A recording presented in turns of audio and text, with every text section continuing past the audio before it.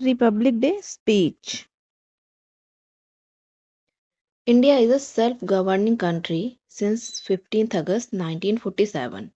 India got independence from British rule on 15th August in 1947, which we celebrate as Independence Day. However, since 1950, on 26th January, we celebrate Republic Day. The Constitution of India has come into force on 26 January 1950. So we celebrate this day as Republic Day every year. In this year 2023, we are celebrating the 74th Republic Day of India.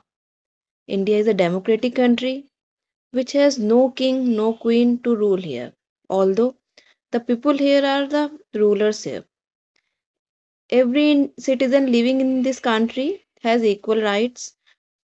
No one can become chief minister or prime minister without our vote. We have the right to choose our best prime minister or any other leader to lead the country in the right direction. Our leader should have enough skill to think in favor of our country. He should think equal about all the states, village and cities of the country so that India can become a well developed country without any discrimination of race, religion, poor, rich, upper class, middle class, lower class, illiteracy, etc.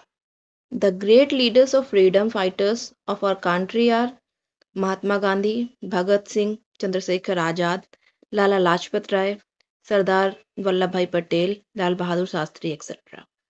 To make India a free country, these peoples fought continuously against the British, so we can never forget their dedication to our country.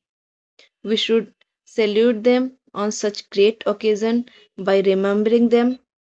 It is only because of these peoples that we can think with our minds and live freely in the nation without any pressure. Our first Indian president was Dr. Rajendra Prasad, who said that justice of one constitution and one union, we have got together the entire part of this vast land, which is the population of more than 320 crores men and women living here take responsibilities of welfare. What a shame if is it to say that we are still fighting crime, corruption and violence in our country. Again, everyone needs to be together to save the country from such slavery as it is holding back our country from going into the mainstream of development and progress.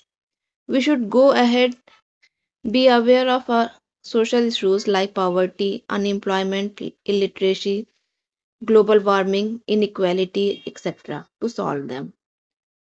Dr. Abdul Kalam has said that if a country becomes corruption free and becomes a nation of a beautiful mind, I strongly feel that there are three prime members who can make a difference.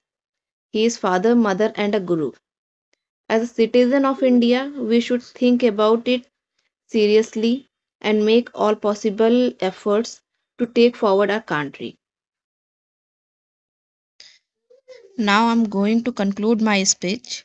Thank you, all of you, for being here. Jai Hind, Jai Bharat. Happy Republic Day. Thank you.